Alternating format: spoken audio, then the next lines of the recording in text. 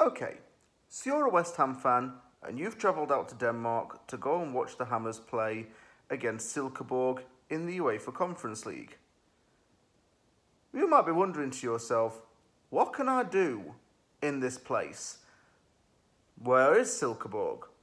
What's it like there? Is it safe? You might have all these questions running through your head. Well, let me reassure you one thing before I get into the juicy details of this tour guide. I can tell you this straight away. If you went to Viborg, Silkeborg's only down the road. It's about half an hour away from Viborg, and it's in the same area. So you may be familiar with it. And you would fly to the same airport in Aarhus, which is the nearest city. And that still is not that far away at all. It's well less than an hour away from Silkeborg. And it's quite accessible on the train. I think a train from Aarhus to Silkeborg is around a 45-minute total time. So if you're staying in Aarhus, great, you're staying in a big city. But why not see how the locals live in this part of Denmark? What I can tell you for a start is that I did a lot of research about this place, and I wrote an article for Green Street Hammers about this, because I do write for those guys. And I can tell you about this place. It's a prime getaway spot for a lot of Danish people. Summer vacations are very popular to this place because of the clear blue lakes and the luscious green hills. It's a town of around 42,000 people, and it lies on the Gudena River in the Solhøjlandet region of the Jutlandic Peninsula. It's got loads of woodland areas, lakes, parks, and it's quite a popular place to raise a family. I think Denmark in general is actually one of the best countries in the world to live in terms of the quality of life. I know Canada, where I live, is. Japan is as well, but Denmark's up there as well. Because, it's a very, community-based lifestyle. It's very socialist, in a way, countries like Denmark. And that is not a negative thing to say. It's a positive thing. They're very community-based, our Scandinavian countries. So what can you do while you're in Silkeborg? Well, this whole city square is the heart of the local community. The church and the town hall are nearby. Locals usually go to the town at the weekends to check out market stalls there. There are also the lake fountains, and they're the two largest fountains in Northern Europe. They put on a dazzling light show at night, so make sure you go and check that out. There's also SS Helgen. Helgen is the world's oldest steamboat. It was built in 1861 and celebrated its 150th anniversary in 2011.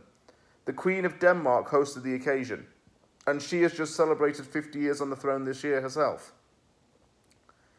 So, let's talk about this football team, shall we? Where do they play? They play at Jysk Park. Jysk is a popular Danish furniture chain. It's quite similar to IKEA. There used to be one near my house here in Edmonton. And it's got some pretty nice stuff. I actually got my bed sheets from there, as a side note. Anyway, back to this stadium. Jysk Park was opened in 2017 and was designed by a local architect firm. It's next to an athletics arena and a post-secondary college. There's also a cafe for pre-game food and drink. I would encourage any fans to go there and interact with some of the locals because they will welcome you with open arms.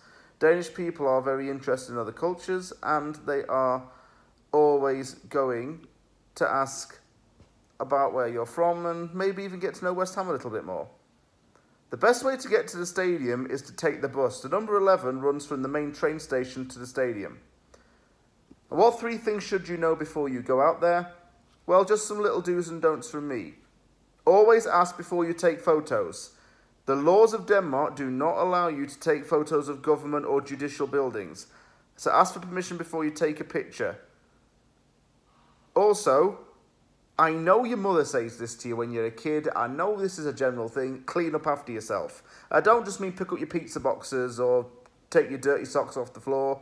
There's a very important reason why I'm mentioning this in the video. Littering is strictly prohibited under the Danish wildlife protection laws. If you drop litter in public or don't pick up after yourself in public, it could lead to a fine or even imprisonment. It's a breach of federal law. And if you're planning to use a car or use a taxi, may need to allow additional time to travel, because the law in Denmark states that if you are going to drive a car or any vehicle, you must do a full check and inspection of the vehicle before it goes out on the road. This includes testing brakes, checking for scratches, and looking over the engine. Some taxi drivers or lift share users may have to do this procedure before they drive you, so give them the time and patience to complete the checks beforehand. And before I end the video, if you have travelled out to Denmark, I hope you found this video very useful, because there are a lot of things you can do in this place, and if you've already been to the Viborg game, like I say, you have no trouble getting around Silkeborg. Enjoy it, and if you are going to the game, share your experiences. I love to hear stories about how it went. Thank you very much for watching this video. Take care, everybody, and I'll see you all soon.